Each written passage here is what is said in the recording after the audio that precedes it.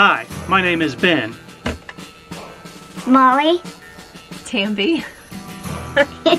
We're going to tell you about boondocking in our RV.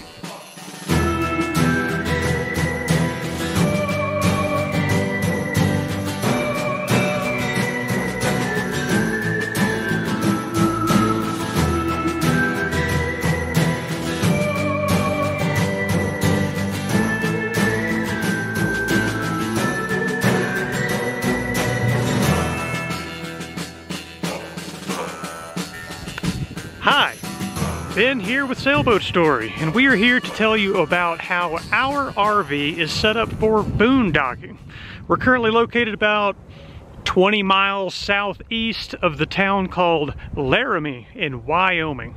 We're fairly close to the Colorado border and are boondocking on a bit of forestry land. So yeah, we want to give you a little tour of our RV and really focus on different equipment and gear and practices that really help us boondock in our RV. Here we go. Alright, so we're going to start on the outside here first. I'm going to climb up top and show you our solar setup.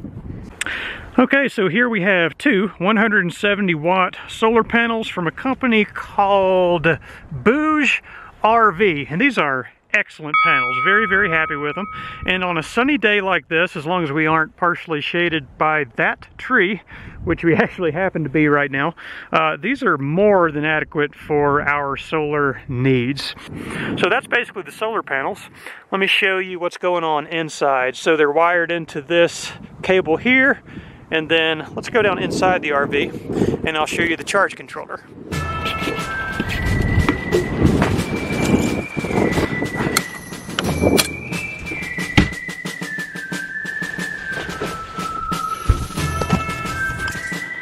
Hello, ladies. Hello. All right, I'm gonna go tell them about the solar.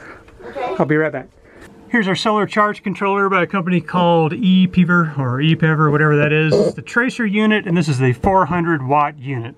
This is another little device that comes with it. It's just a separate little remote readout that gives you a little bit more data.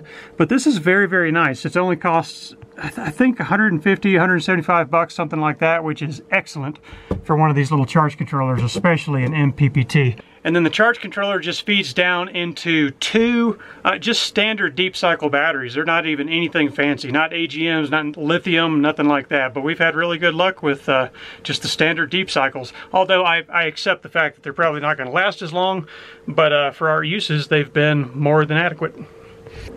This black box here is something that's kind of related to our solar system, or our solar setup, because this is charged by the solar panels that are up top, or charged by the generator or whatever else we have going, but generally we charge it with the solar panels. But this is called a solar generator by this company here, Energy, and this is the Kodiak unit. I think they have an even newer version of this now called the Apex, but this is very handy. It's got all these household plugs. It has 12 volt plugs, USBs, and this has its own lithium internal battery pack, and it also has a built-in pure sine wave inverter, which is what we're actually using it for here, because this cord goes up here, over here, all along this, and actually just comes out here in the front side of the RV, where we can use it to run the monitor there, or to charge our Nintendo thing here, to run this power strip, or to charge batteries there, to charge this speaker, or any number of things. But yeah, so that is our solar setup, and also how we use this Kodiak solar generator to kind of run all of our household appliances. One other thing I want to show you outside while we're talking about power generation is our generator in this RV. Ta-da! That is the Onan Microlight 4000. 4,000 watt generator, gas powered. It uses anywhere from 1/4 gallon an hour to a 1/2 gallon, depending on how much load there is on it. But we really don't use this generator all that much because we have such a good solar setup. But we have been using it quite a bit here the last couple days because basically if we need to heat the RV, we're gonna have to run the generator because the generator has to be running to power our 120 volt, household little space heater. Or if we need to even run the propane heater inside the RV, the blower motor of that heater uses quite a bit of power. So those are the times we use the generator, but it's very handy to have when needed, especially if you have a series of cloudy days, which we have had here recently. In fact, in a little time-lapse video we took 2 days ago, the sky was just completely covered in smoke from all of these wildfires out west, and the solar panels did very little for us in those really cloudy, smoky days. So a generator is very handy to have. If we didn't have this generator, I would be taking along with us one of those Honda or Yamaha generators. I think those are 2,000 or 2,200 watt generators if I'm not mistaken, but those are excellent little generators. And if you're going to be boondocking, a generator is a good thing to have. Next, we are going to talk about water and saving water and using water and all things water. Water. How do you want me to do this? Do you want me to like tee up a question to you or? Yeah. Yeah? Sure. Okay. All right. Tambi, what do you think about water? We need it. That's too vague, isn't it? Okay, Tambi, what are some ways that we save water while we are boondocking? Well, we have a shower head that is very water conservative. Show us. I suppose. Let's see. All right, so that there oxygenic shower head. What's so great about that? I guess it uses air. I don't know. You bought it.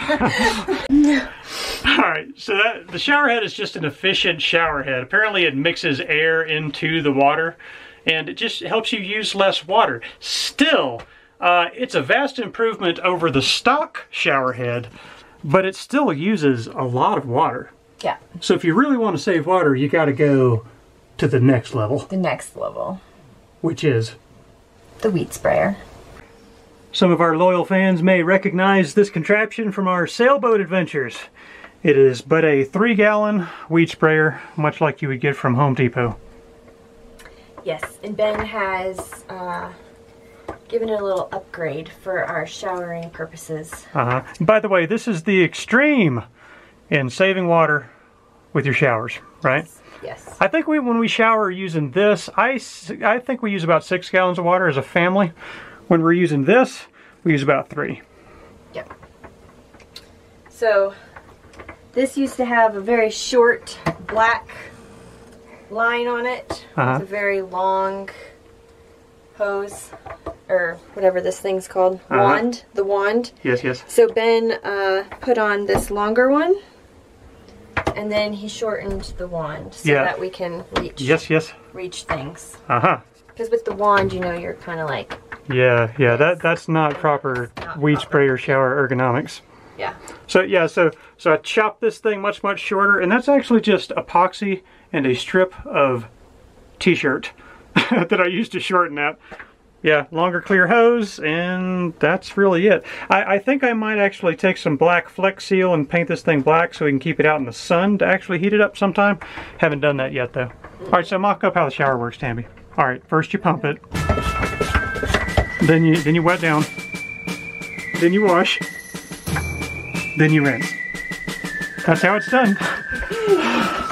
Here is another thing that really helps with boondocking. That is a composting toilet.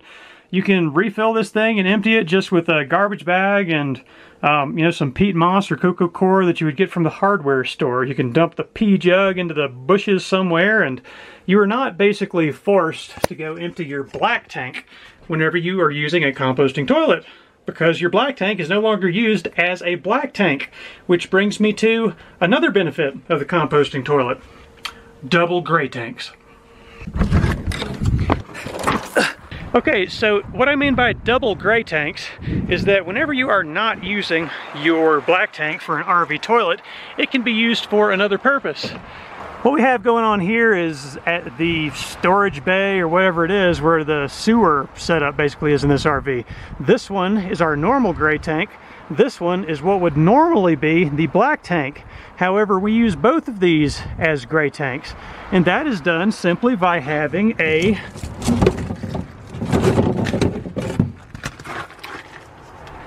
an extra blade valve installed on the outboard end of the plumbing here. So as you can see, this is how it works.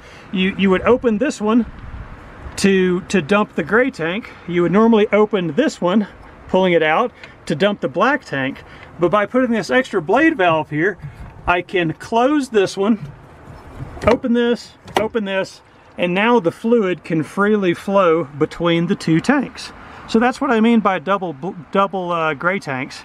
And what makes this possible is this added blade valve there. And of course, the composting toilet that we use. But this is a very good setup. It gives us a ton more capacity for carrying our wastewater. To show you one other thing relating to water when you're boondocking. Now the tank inside this RV I think is 40 or 50 gallons, something like that. And we can go quite a while on that. But here's another handy thing that helps us keep our tanks full. And that simply is these collapsible water jugs right there. We have two of those. There's one there and there's one there. And we are basically inside the car. This is where these jugs ride at. Basically we keep them in the car because whenever we go into town, we will empty these jugs into the RV and then take the empty jugs with us into town. Whenever we go to the grocery store for laundry or going on some adventure or something like that, we can grab a couple, jugs of water and then bring them back to the RV and fill them up. So yeah, keeping a couple jugs with you wherever you go, in whatever vehicle you go to town in, and then just come back and top off your tanks. And that really helps you extend your water. While I'm outside here, let me tell you about our cell signal booster. So if you can see right there, that is a cell signal booster by a company called SureCall. And basically what it does is it gives us an extra bar or two of service. Now there has to be some level of service in the area that you're operating in order to boost the signal of it. So it's not like this magical thing that gives you service everywhere you go. But for instance, if you're somewhere in a service area, say for Verizon, and you can only get 1 bar on your cell phone, by turning on that antenna, it'll give you 3 bars.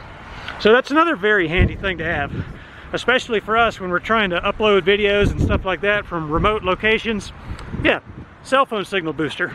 All right, so here's something interesting that I normally wouldn't include with, just general boondocking gear. However, with what seems like the entire west half of the United States being on fire, this is a very helpful device. It is an air purifier. It's got a carbon filter and a HEPA filter, and it filters about, I think, 240 square feet, which is just right for this RV. And it basically makes the air just breathable. I mean, we're just covered up with smoke. And if it weren't for this device here, I mean, we would be having, headaches and, just all the smoke is very irritating. And this son of a gun here works very, very well. So, yeah, an air purifier. This is by a company called Elec Homes. Nice little unit. Moving on. Molly, you're so dark. You're in the shadow. All right, next Molly is going to tell you about pest control. Yes. That's important, isn't it? Yes. Definitely. Tell me more. How do you control pests when you are boondocking in an RV? Well, we figured out here yesterday that you need mouse traps. They are very important on a boat and an RV. Yeah, so a little backstory there. So we were, I think, watching, God, this light looks so crazy. Oh well, we're just going to be shadow people. So we were watching Lord of the Rings on our TV, and then we saw these dark shadows running about on the floor right here inside the RV. And then we basically just had to live with the mice that whole night because we didn't have any way to discourage them from coming in the RV. We didn't have any traps, anything like that. However, the next day we went out and got all kinds of traps, and that same day we trapped 4 mice. 4. Yep. Mouse traps, very important. Yep.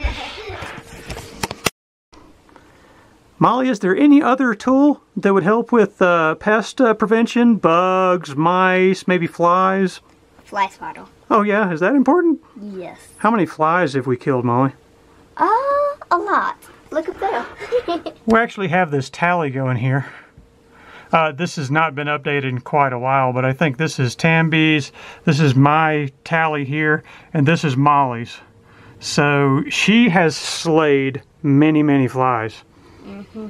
Yeah, show me how it works, Molly. Like, okay, let's imagine there's a fly. Right there, get him! Just like that, people. That's how fast it happens. Alright, so talk about food. Tambi, any special things that help us keep food cool, or, you know, maybe that fridge there? The refrigerator, yes. On the boat, you know, our fridge was very small. Powered by 12 volt only. 12 volt, Yep. yes. The refrigerator and the freezer, which means I have ice. And then the RV is two-way. It is 120 volts and propane. So when we're boondocking, we use our propane with our propane tank. And if the generator happens to be on, or if we were plugged in, it would be running on 120. But yes, it's pretty cool that you can run a refrigerator with propane. It's still very strange to me. Yep. But very nice for boondocking. It is very nice. Now we are going to talk about some RV apps that we use to find good places to boondock. All of them have different strengths and uses and downsides and such as that, but there are 4 main ones Tambi uses. What are they? The first one is Campendium. The second one is All Stays. The third one is The Dirt. And the fourth one is iOverlander. So what's Campendium used for? Campendium can show you free spots, RV parks. It can show you dump stations, places to get water, all those other, you know, just places like that. And what's All Stays about? All Stays shows you all of those things, except it also has if there's road work or bridges that are too short to go under. And then iOverlander? iOverlander is mostly a wild camping app. It shows you RV parks, but it's mostly used for looking for wild camping or boondocking. And then what's The Dirt? The Dirt I don't use very often, but it is very useful when iOverlander or Campendium aren't showing things that I want to see. The Dirt is mostly for hikers or bikers or tent campers, but sometimes it has good RV apps or places to stay. Okay, and there's one more. It's not an app, right? It's a membership? Yes, it is a membership. It's $50 a year. And it's called Boondockers Welcome, and it's been very helpful. So it's just basically people who have land or an empty spot in their driveway, and you message them and say, hey, can we come spend the night in your yard? And they're like, yeah, come on. So you just sleep in their yard. And some of them do have some hookups, or they let you fill your water tank. Sometimes it's free, sometimes they ask for donations. But that's been awesome. We've saved a ton of money doing that. And we use it the most for like when we're traveling from one point to another. Yep. Not really hanging out for a week. Yeah. Boondockers welcome. We love it. We hope you enjoyed this video. If you did, leave a like, a thumbs up, or a comment. If you did not enjoy this video, move along. Molly, do you know the song Row, Row, Row Your Boat? Yes. Okay, say the word row. Row. Row. Row. Your Boat. Gently. Down. The Stream. Merry. Merrily. Merrily. Life. Is. But. A. Dream.